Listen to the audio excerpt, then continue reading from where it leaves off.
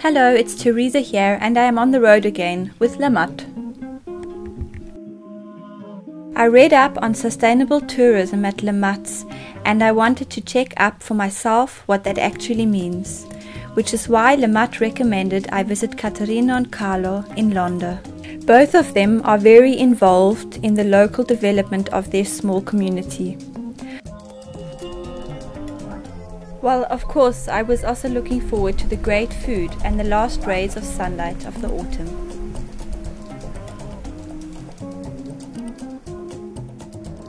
I take the train from Florence to Contea.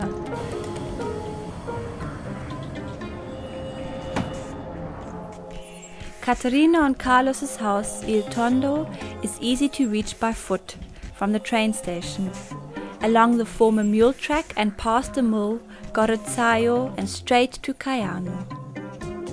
Il Tondo is situated at a turn in the road.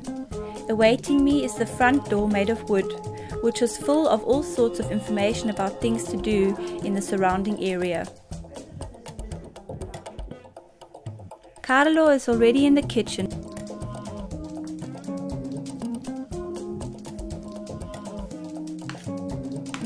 preparing a welcoming meal, and calls to me, "Your room is in the one with the parquet floors."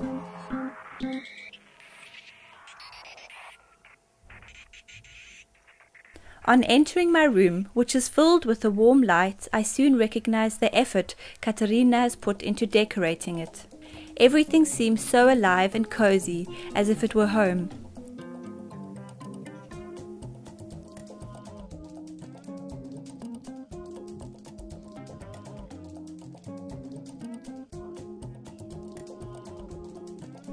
During dinner, it becomes clear to me how the constancy of the recurring rituals and the ceremonial gestures give meaning to a place.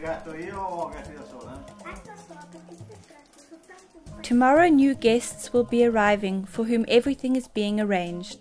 There is always lots to do here and everything is never fully prepared and attended to.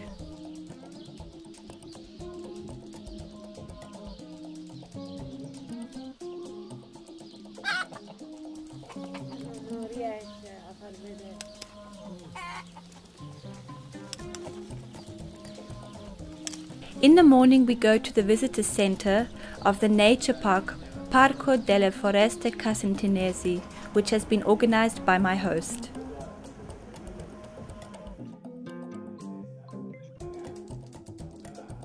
Active members of the community from the surrounding area are meeting this evening to discuss different ideas about how to recreate their surroundings into an attractive space where living and working can be combined, that it becomes something unique in itself.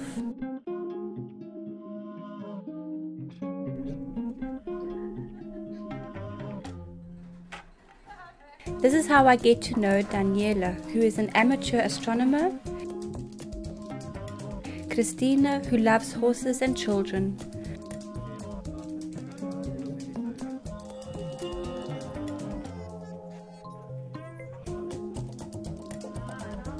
Maria Luisa, who has always managed the local oil mill,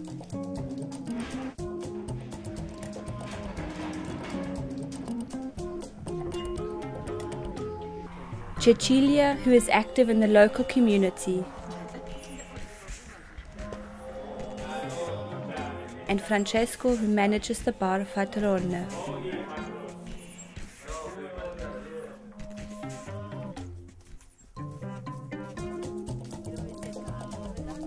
Afterwards we visit Daniela's chestnut grove, where the trees are so tall they touch the heavens, near Castagno de Andrea. In questo castagneto si produce in questo momento principalmente il marrone DOC. Daniela tells me that he is growing a very valuable kind of chestnut, which has a sweet and an exceptionally good taste. È una varietà veramente buona.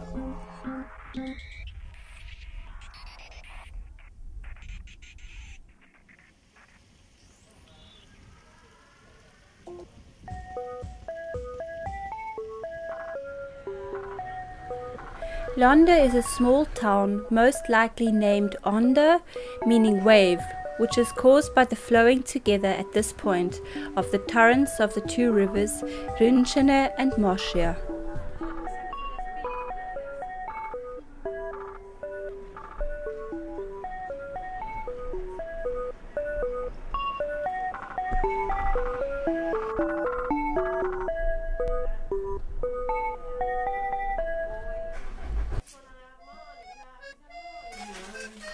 In the evening, the discussion goes on about how more effort should be put into the agriculture of the surrounding area.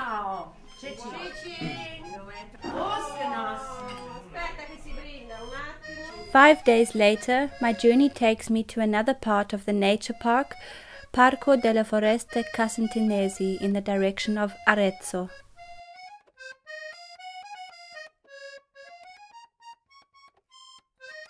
Thank you, Lamat, for once again introducing me to such special people and special places.